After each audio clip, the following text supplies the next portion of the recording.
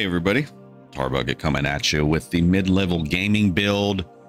Just follow the builds and you will win. You could take your own take on them as well. You don't have to follow them 100% exactly. We're going to start with the showcase here of the mid-tier build with Duriel. Just about any build could kill this thing. Duriel or any of the tormented bosses are really good. But shouts pretty much just kill him again. Wait till he... Okay, there we go. Yeah, he's dead. Oh, and that's Duriel. The reason why I wanted to show you guys Duriel is because this is how you're going to farm your uniques and things. You could do this with the level 1 through 85 build that I have in the description there.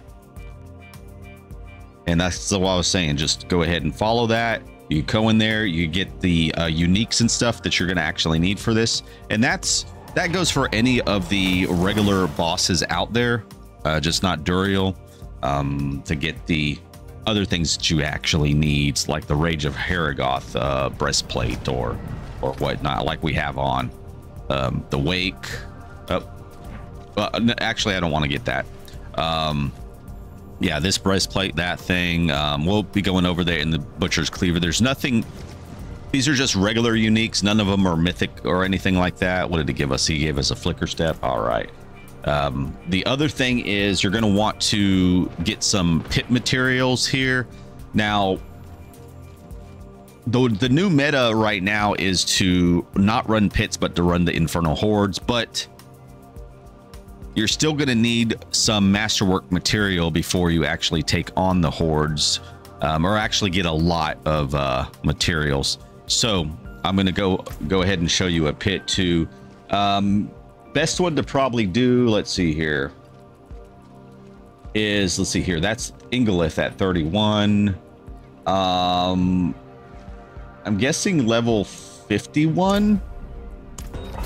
I'm just trying to think of what max this could actually do currently at this time in the mid-game season without you know, banging your head against your keyboard.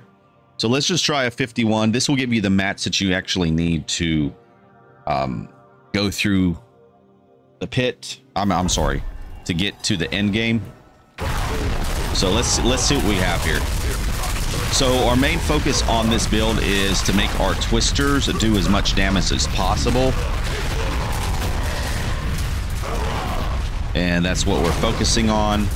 There's another part of this build where if you don't have enough armor, you're gonna probably need to masterwork your armor, or you're going to just need to drink a thorn potion. That's pretty much it to get your armor. The Paragon tree is going to be a little bit funky, specifically because it's getting you your resistances. So where's the mobs, by the way? Are they even... Do we even have any mobs? Hello? Yeah, just to get your resistances. There they are. Jesus. Just to get your resistances up, because you... I did build it in survivability on this build. So the great news is you have a lot of good survivability on this build. I better cast my skills and stop talking a little bit too much. But you have a lot of built-in survivability, so that way you can do this content easily with one hand while you're sipping on your coffee or tea or whatever. Watching YouTube, mindlessly going through a couple of pits just to get materials.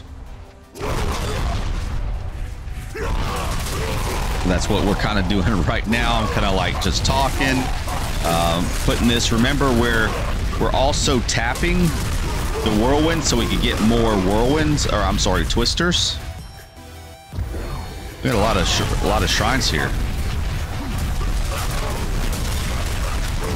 The pits are going to go a little bit slow at this time because I took some of the speed away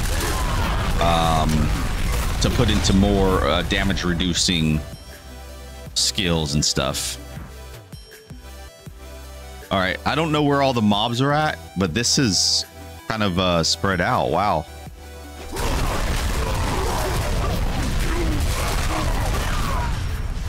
Here we go. Finally got a group of decent mobs here. All right. We ran around for about a good 15 seconds there. But this is not a speed thing at the moment. But as you know, we can still do this one. You still got to be a little bit frosty on these bosses here. So what I do is when he does that, I kind of run around a little bit. When he's about to grab me, I also run around because the grabbing hurts. And you can see that's what happens if you're not completely frosty with it. We just lost another 30 seconds there. But this is a real showcase, guys, unedited, just straight into it. I don't want to give you any bull. I just want to show you what you could actually do. So maybe taking this down just a couple of levels instead of a 51. Heck, do a 46. I think a 46 would be super easy to do. Oh, I gotta watch myself. Okay, if I could get him stunned. You know what? Every time, wait, this just happened 2 times in a row. Does he do some kind of weird mechanic right there, right when you're about to stun him? That's kind of weird. Okay. Well, I'll run away from him when he starts to stun, because that was very odd to me.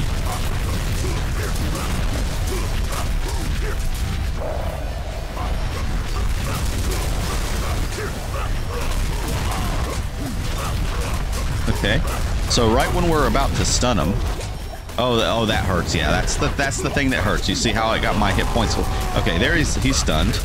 Yeah, that's just weird. Bad RNG. I would say probably. Oh yeah, get away from those things. Yeah, see, that's what I'm saying. I would say probably let's just take it down to maybe a 46. I'm going to try to finish this guy off, but I'm not going to run a 46 since you guys are actually watching. As I stated, this is just a live showcase, no bullcrap showcase. As you can see, struggling a little bit with 51s.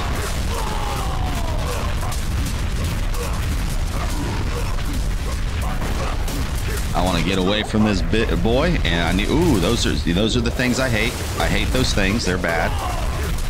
Okay, he's about to get stunned, so he's going to do some kind of weird mechanic that one-shots us. I don't know. I don't know if that's. Yeah, there we go. Freaking weird, man. That's all I got to say about that. Try to pour as much DPS into him as we can while he's down on the ground. Okay, he's about to do some. Yep, he was about to do the grabby. So when he lifts up those hentai looking. Oh gosh, this looks like a bad area. Yeah. Oh yeah. Get away from those.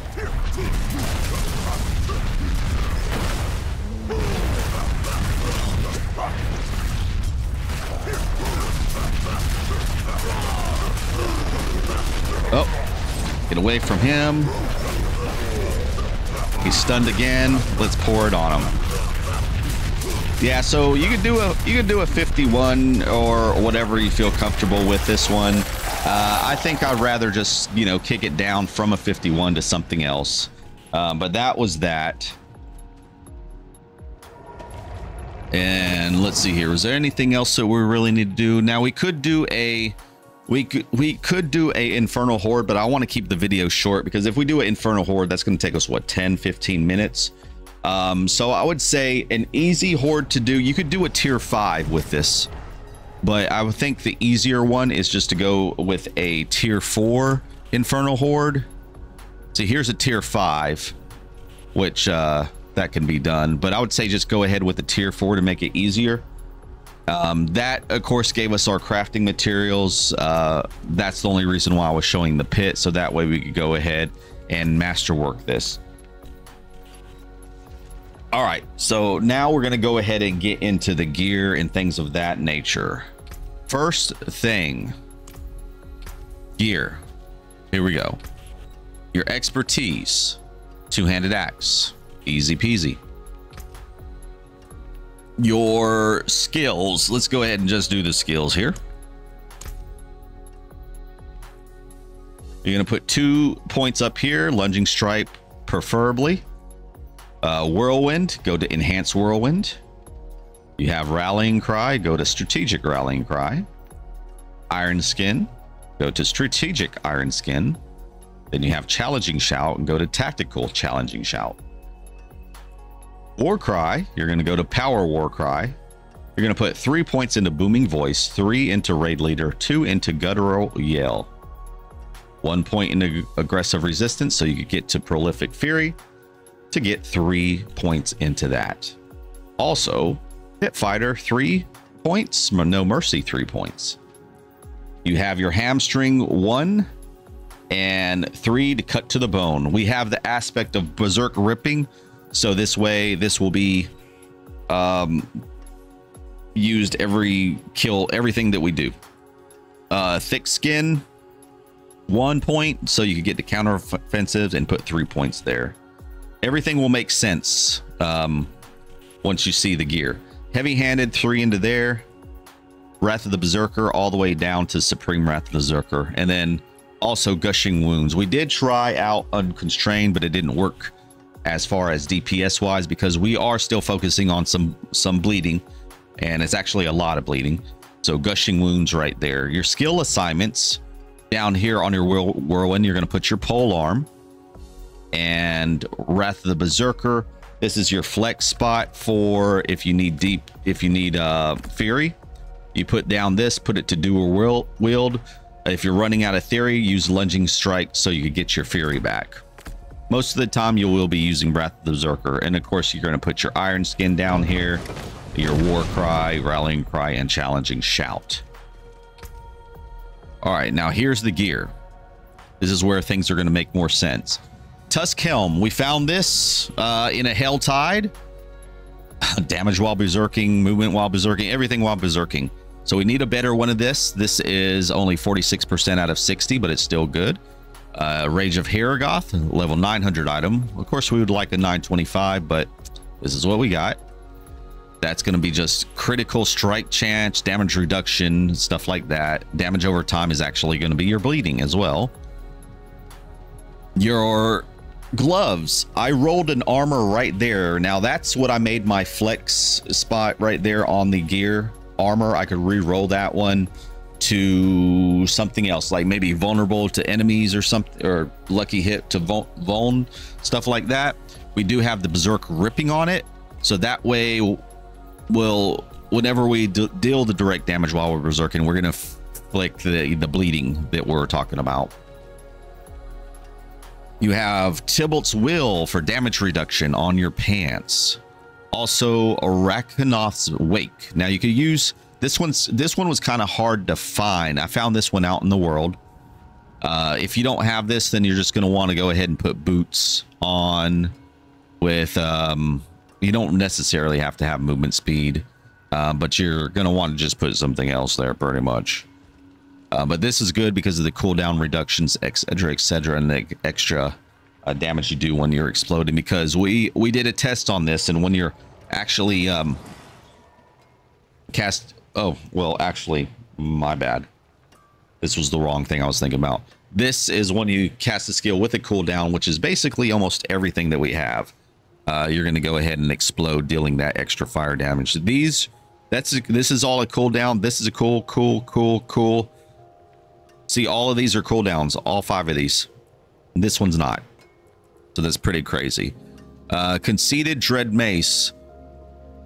So conceited, so you could do 50% more damage. I still need to find a better conceited there.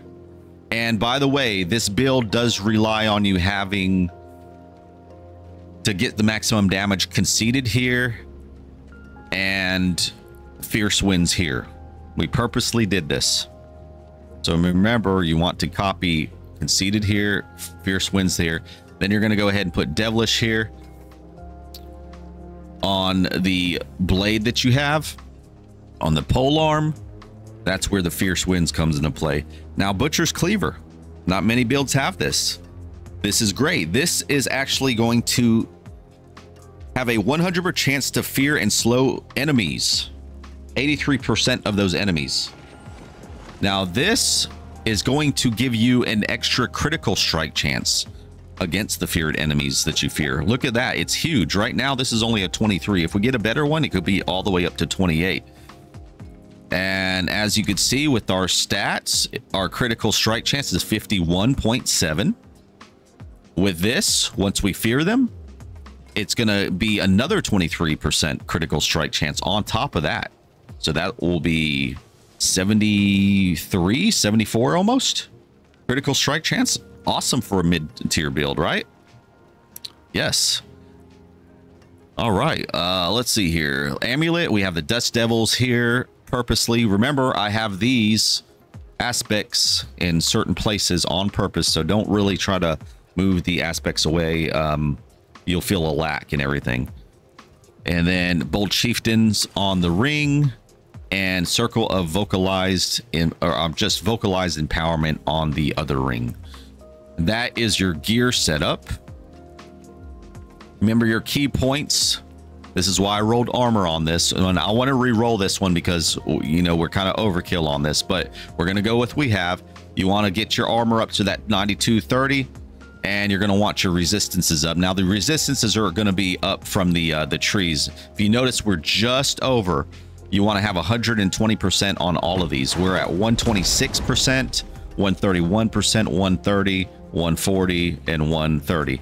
This all falls into the Paragon tree we're about to go over. All right. Oh, one more thing. You'll see that on my build that I actually have a chance to cast twice on this one instead, but I had a good roll of Dust Devil damage here, so I left it. And then I went ahead and rolled Dust Devil's chance to cast twice on this one. You actually want to try to get twice over here, and you want to get Dust Devil damage over here if you can. But either way, if it rolls this way for you, just let it be. Just let it be.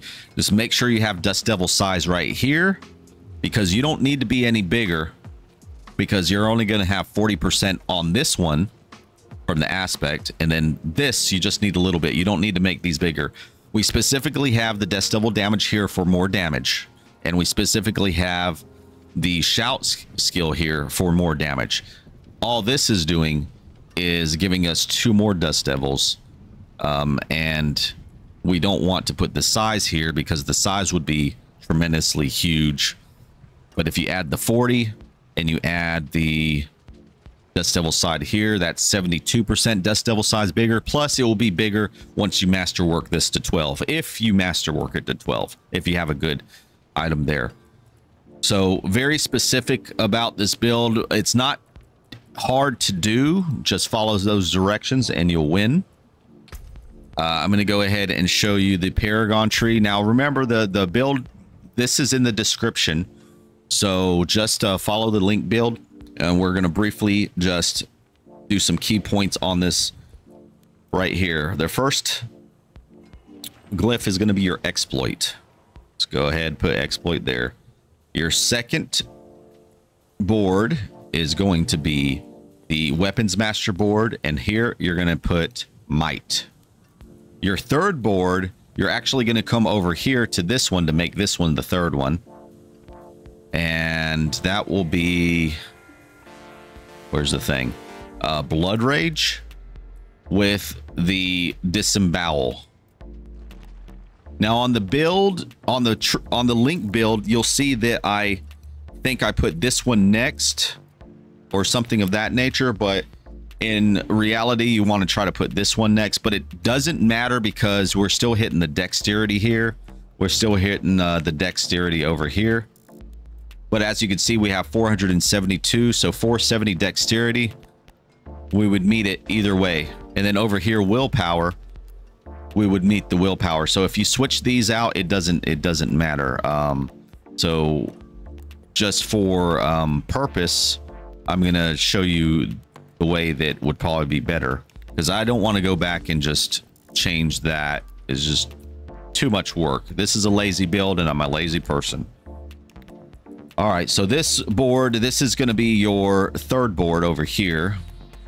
Did I do this right? 340 dexterity, 420. No, this is your third board. Okay, I switched these out, so never mind. This will be your third board. We are into the Warbringer tree, and then you put Twister on there. This one's actually a huge one. Look at that damage on that one. Oh, by the way, yeah, get your glyphs to 21. So the level 1 through 85 build will allow you to get your glyphs to 21. Over here, we have the Flawless Technique with the Blood Feeder. And then you're going to go all the way over here and use the Hemorrhage Board. And then that will be all your points. Now, remember, I was talking about resistances because I know some people are going to complain, why do you have all this resistance stuff over here? Well, because I wanted to get my armor and resistances up. As you can see, there's a lot of nodes in here with resistances. There's a lot of nodes in here with armor, things of that nature. See there? Lightning resistance, resistance, resistance, lightning resistance, armor. This one has armor. Also, we put this here for more armor. And look, we have more armor. But we had to do this so that way we could actually get to our armor and whatnot cap. So that's pretty much it. Infernal Hordes tier 4. I'm going to tell you the easy ones to do. So if you want to push it, go to pit 51, tier 5 hordes. If you want to be easy, go to pit 46 and just tier 4 hordes. But you could farm all this gear, easy peasy. This will allow you to get the end game stuff that we'll be posting up soon, hopefully this week. It depends on if we do get the gear. The first thing you're going to try to want to get is the Duriel's Might. My God, when we get Duriel's Might, we're going to be killing it. But as I'm leveling up and doing things, running the hordes, I'm going to go ahead and get a couple of these leveled up, but hopefully we get some good drops.